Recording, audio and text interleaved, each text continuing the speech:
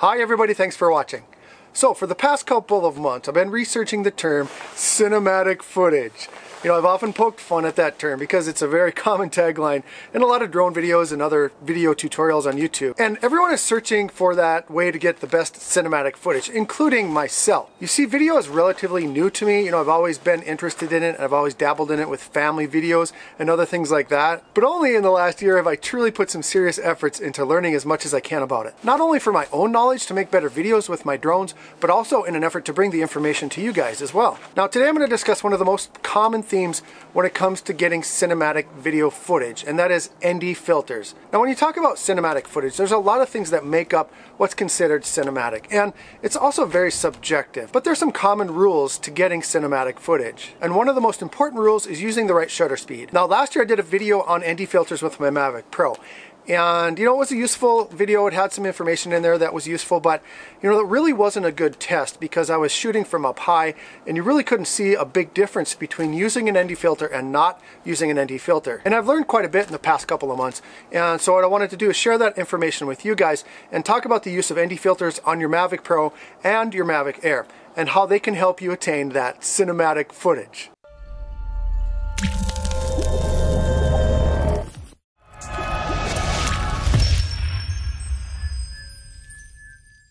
So when you hear the term cinematic footage, what exactly do you picture? Like, what is the goal? Well, for many people, it's the aspiration to create a look that mimics what we see when we go watch a movie on the big screen or even in our own living room. You know, it's a look that involves matching the movement as close to possible as when you actually see it with the human eye. Now, one of the settings for your Mavic Pro and your Mavic Air is frame rate. As far as frame rate goes, 24 frames per second most closely matches the human eye. In the past, I've mostly shot in 30 frames per second because I like how it looks, but to be truly considered cinematic, you should always choose 24 frames per second. The next setting to look at is your shutter speed. Basically, the shutter speed determines how long each of those frames are exposed to light. When choosing shutter speed, you need to consider the 180-degree shutter rule, which means that you should be as close to double your frame rate as possible. So if you're choosing a 24 frames per second rate, then you should choose a 1/50th shutter speed here. Now 48 is double 24, but since our drones don't have a 48 shutter speed, then 50th is the closest. Now why should you choose these settings? Because it allows your recording to have just the perfect amount of motion blur. And motion blur equals real life equals cinematic. So why do we need ND filters for our Mavic Pro and our Mavic Air? So let's say you go out on a bright sunny day like today and you have your frame rate set to 24 frames per second and you dial your shutter speed down to 1/50th, but then you look at your screen and it's all blown out. Now on a normal DSLR camera or on a higher end drone, you can adjust what's called the aperture. The aperture restricts the amount of light that's coming into the sensor. By closing down the aperture, you can limit the amount of light that comes in. Now the problem is our Mavics have a fixed aperture, so we can't change that. So even if we have all of our settings perfect and it looks overexposed, we need to do something. We have to put something on top of that lens to further restrict the light. And that thing is an ND filter. And basically the higher the number of the ND filter, the more light that is restricted. So on a day like today with the sun high in the sky, I would normally try an ND16 first. Now if that doesn't allow me to lower my shutter speed to 1/50, then I'll put on an ND32. Now the problem with that is if you put on your ND32 and you have 24 frames per second and 1/50th speed, what happens is it might be a little bit too dark, and that's when you need to adjust your ISO. Basically your ISO sets the sensitivity of your sensor to the light. Now normally you want your ISO to be as low as possible, because if you start to get into those higher ISOs, then your picture starts to get just a little bit grainy. So you want to keep that as low as possible. But in the end, the most important thing to get that cinematic footage is to have 24 frames per second and 1/50th shutter speed. So if you have to bump up your ISO a little bit, that's okay. Now with these filters that I'm going to be using today, the ones from Polar Pro, they're also polarizer filters, and that's what the PL stands for. Very simply, a polarizer filter has three benefits. It reduces glare, it saturates your colors, and it makes skies look amazing. Now how do you use the polarizing effect on these? You simply rotate the filter until you get the desired effect. And normally what I do is I'll rotate the filter until that sky gets nice and dark, and then I back it off just a little bit. Now when should you use the polarizing effect of these filters? The best time to use them is when the sun is high, like today, and you're going to be filming at a 90-degree angle to the sun. So the best way to figure this out is you go ahead and point your finger at the sun like so, you stick your thumb up, and then you rotate your hand around, keeping your index finger pointing straight at the sun. And any way that your thumb points, that's where you're going to get the best effect from the polarizer filter. So if the sun is right there, I want to shoot in that direction or in that direction, and that's going to give me a nice deep dark blue sky. On the other hand, if you're filming against the sun or away from the sun, that polarizer filter isn't going to have any effect. The last thing to remember when you're using a polarizing filter is that they let in just a little bit less light. So again, you might have to adjust that ISO. So as I said earlier, I usually shoot in 30 frames per second, but in my effort to create better videos, and that's one of my biggest goals for this year, is to try to get better at making cinematic videos, cinematic footage. I wonder how many times I've said that in this video. I'll probably put a count at the end. But anyway, in an effort to learn how to do that, I'm going to start using ND filters a lot more, especially on these bright, sunny days. Now, I'm going to put a link in the description where you can get these Polar Pro filters. There's a lot of different brands out there already for the Mavic Air, also for the Mavic Pro. But I can tell you from experience that these ones from Polar Pro hold up well. You know, I've been using them on my Mavic Pro and my Spark for almost a year now, and they're still holding up well. And that's what the difference comes down to. It comes down to quality. You're pretty much going to get the same effect from different brands, but what it comes down to is the longevity. And so I'm still using the same filters that I've used before, and with repeated installations, there's no problem at all. And then also, they don't scratch as easily as some of the cheaper ones. I have used some cheaper ones, and if you just touch them with your fingernail, they actually get scratched up. But the Polar Pro stands up really well. Now, I should say, Polar Pro did send me these for the Mavic Air to try out, and that's what I'm going to test out today. But I want you to know also that I have purchased other Polar Pro products for my Mavic Pro and my Spark. And so just so you know, this is really an honest review of them. Now, as I was preparing this video for today, and as I was getting some B-roll for you guys, this happened.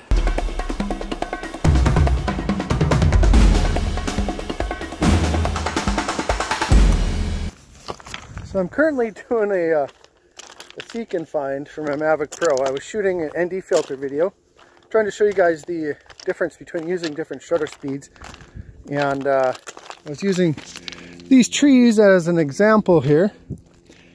And this is one case where the Mavic Air beats the Mavic Pro, and that's in rear obstacle avoidance. I was got a little bit too close to this side of the trees, and I hit one of these trees. I'm not sure which one, but I think it's this one. So I'm doing a search and rescue for the Mavic Pro right now. I don't know if it's stuck in the tree or what. So we're going to venture down here in the snow and see if we can find it. So let's see.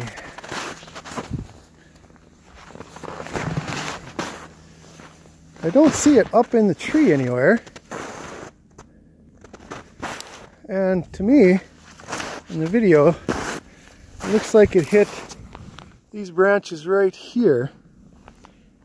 But I don't see it. It's guessing that it's blending in quite well. So, oh, there it is. There we go. Okay, come on, buddy. Oh, this is not good. Still on, but looks to be okay. We have a broken prop, a lot of broken props. There we go. Well, at least I was glad I could recover it. Yeah, that's right. That's the third time in almost a year to the day, that I've got my Mavic Pro that I've crashed it. And I inspected it, I checked it out. Everything is great. I put on some new propellers. And what I'm going to do right now is I'm going to hop in the vehicle. I'm going to drive out to a nice wide open space where there's no trees. I'm going to go to this really cool place just south of our community here. And I'm going to try to get some cinematic footage. And what I'm going to do is I'm going to show you guys the difference of using an ND filter and not using an ND filter. And I think this is going to be a better test than the one that I did last year, because I'm going to get up a little bit closer to the subject and I'm just going to show you guys the difference of having motion blur on your footage. So let's take a little drive, let's head out in the country and show you guys what I got.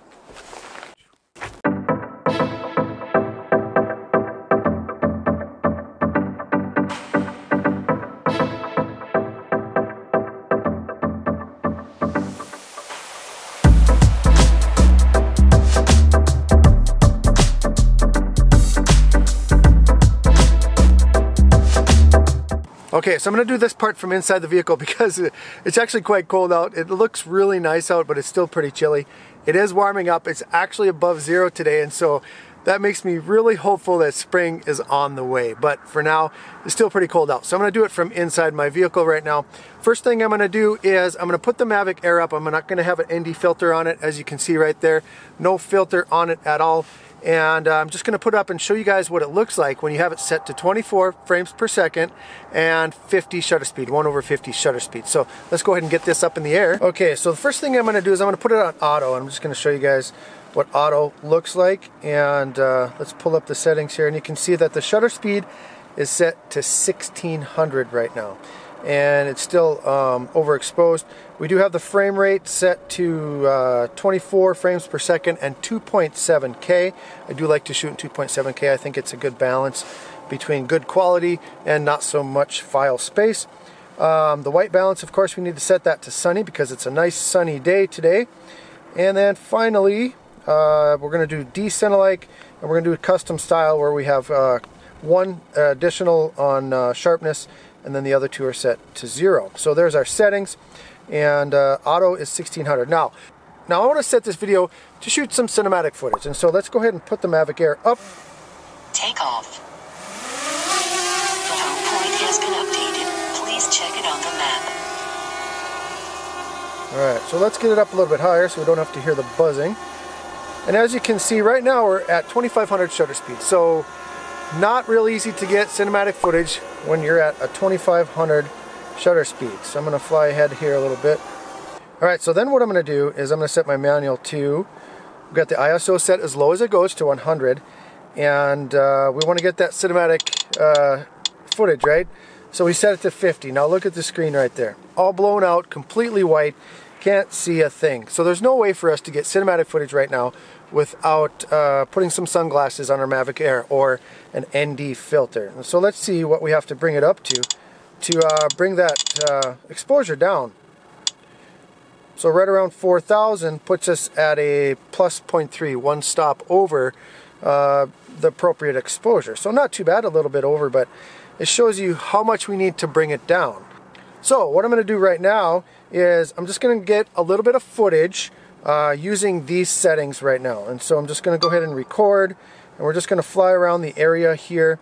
And so where I'm at one of the wind farms near our community, and it's a pretty cool place. There's some pretty cool wind towers around here, and it's really fun to see. I'm not going to get too close to this wind tower, but I do want to show you guys kind of the difference between using this high shutter speed and then using the ND filter and getting the cinematic footage. And so I'm just going to go up a little bit so we can get these blades right in the frame. And I'm going to go ahead and bring it around to the side a little bit.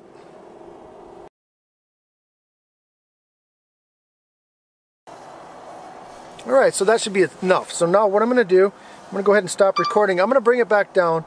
I'm going to put on the ND16 and see how that changes our exposure. Okay, so we got the Mavic Air down. I'm actually going to put on the ND16, and these are actually a little bit complicated to put on. I shouldn't say that. They're more complicated than the Mavic Pro. The Mavic Pro, Polar Pro filters, they just kind of pop right on. They have like a rubber seal. But with the Mavic Air, these are actually threaded, and so you have to thread these on.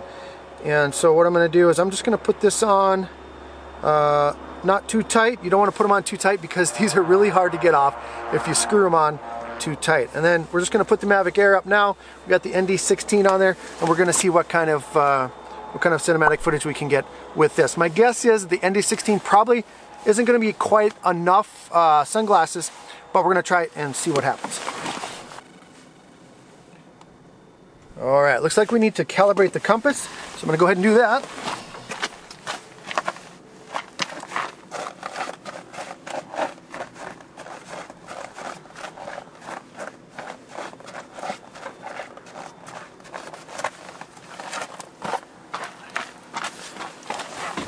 Okay, so we got that done. Boy, that's fun when someone drives by and you're calibrating your compass. I wonder what they're thinking. Okay, so now you can see on my screen here, it's pretty dark, and well, we'll see. Let's go ahead and put it up.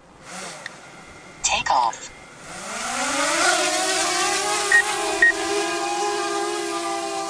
And let's get it up to the better height here. Now as you can see, our shutter speed is set to 4,000. Well, that's not going to work, alright? So we need to dial that down.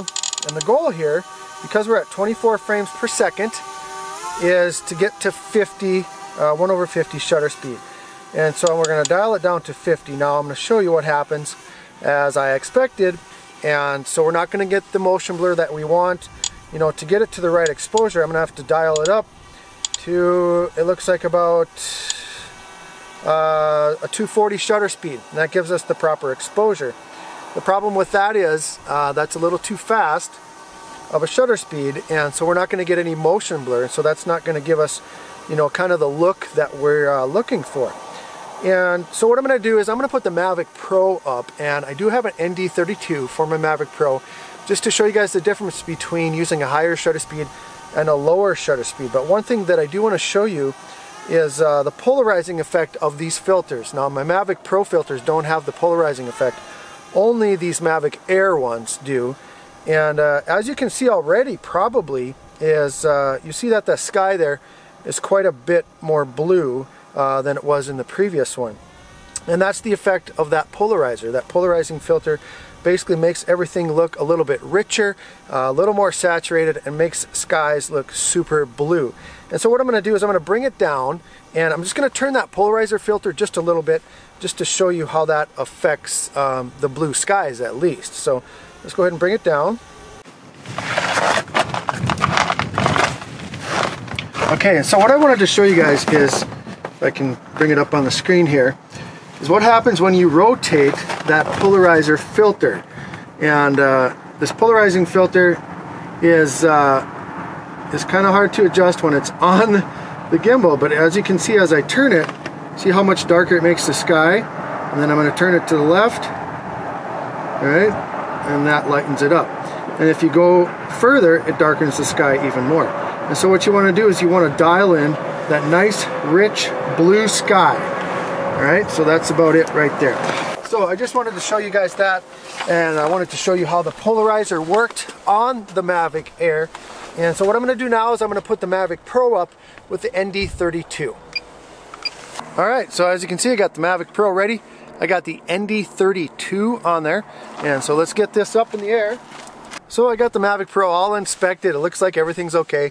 I put new props on there. I can't believe I did that. I didn't realize I was that close to the trees, but it looks to be just fine. So, alright, let's go ahead and get this ready to go. Now I'm going to wait a little bit until I get a GPS signal. Right now it's still trying to get some satellites. And there we have 11 satellites, and GPS is ready to go. So, home point has been updated. Please check it on the map. Let's go ahead and check our settings.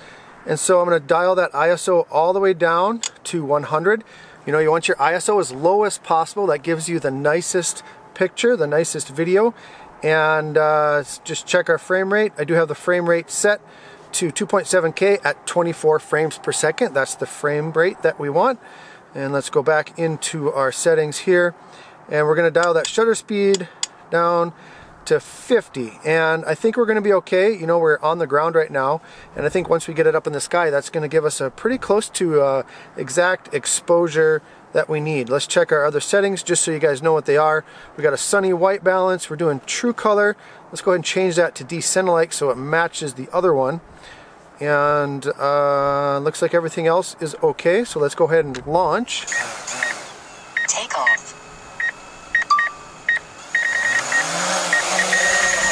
Has been updated.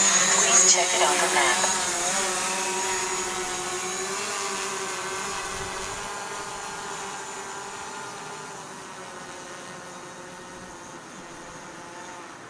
Alright, so there you can see, let's pull up the settings, that we are properly exposed. It looks like it's just right.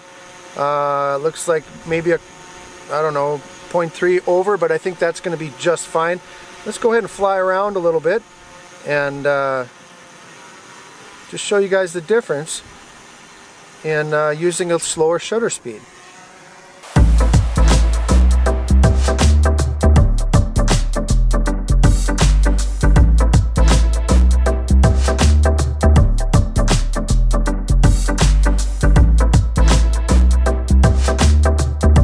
Okay, so let's bring it a little bit closer to the wind tower here.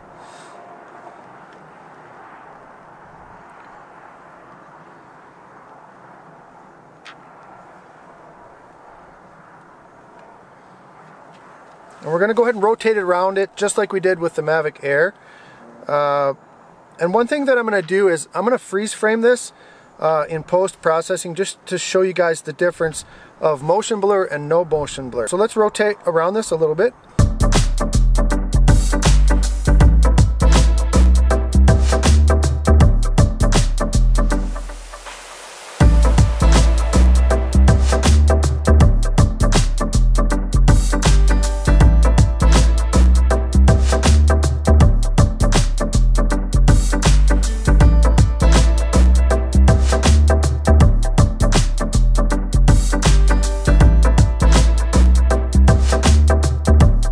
Okay guys, so there's the difference in using a high shutter speed and a low shutter speed. And in order to get the right shutter speed for cinematic footage, you have to use an ND filter.